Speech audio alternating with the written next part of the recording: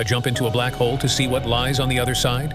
What happens during a journey through a black hole with a person, and what is contained within it? In a black hole, all the mass concentrates into an extremely small volume, leading to a singularity and generating such strong gravity that nothing near it can escape.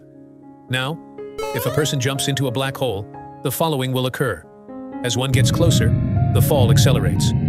Once reaching the event horizon, there's no turning back.